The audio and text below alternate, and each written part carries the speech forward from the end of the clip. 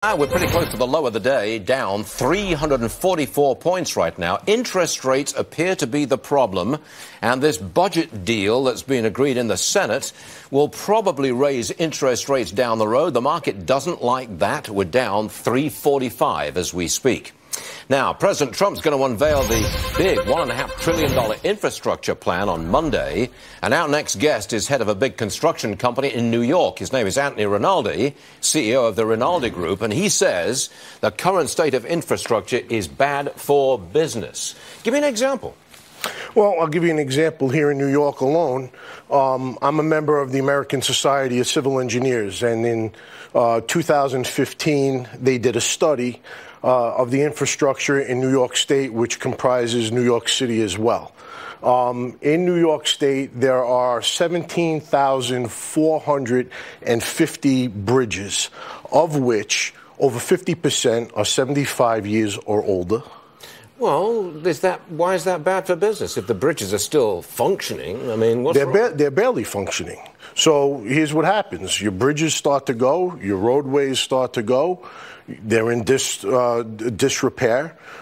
All of what we do, all right, we build buildings. I have products and deliveries of materials each and every day. If I can't get my materials and I can't get my workers to my job sites, my jobs start to go longer, and we don't get the job done when we need to get it done. Does that actually happen? I mean, do you have projects that are delayed because you can't get your workers there on time and you can't get deliveries on time? Is that actually happening? Absolutely. We constantly deal with having to lay out our directions and roads that we're traveling to get deliveries. For example, one of the projects that we're doing, we were getting products from Poland.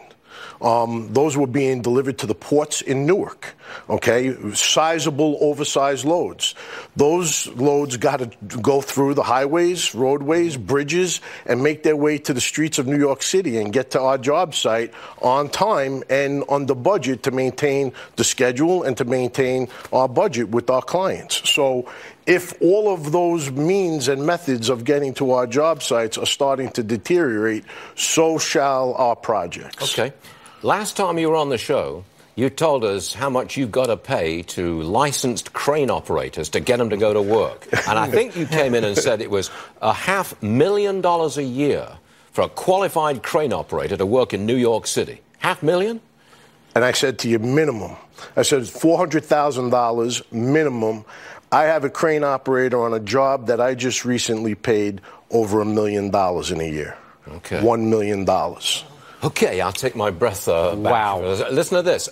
Nancy Pelosi had this to say about the Trump infrastructure plan this morning. Roll tape, please. Now, public-private partnerships were receptive, too, but not when the goal of the bill is to transfer the taxpayer dollar to the private sector, rejecting a plan that truly invests. What a disappointment. What the president put forth, I would just characterize it as something that privatizes our role, our roads, air traffic control, and essential infrastructure, creates more costly tolls for commuters, and shifts the burden onto cities and states' budget.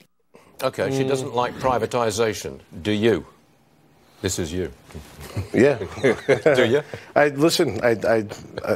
I live on it. Yeah. Well, I think Ms. Pelosi was getting at the idea of you build a road with a public-private project and you toll road it. That's how you pay for it. Right. You've got a problem with that? You know what?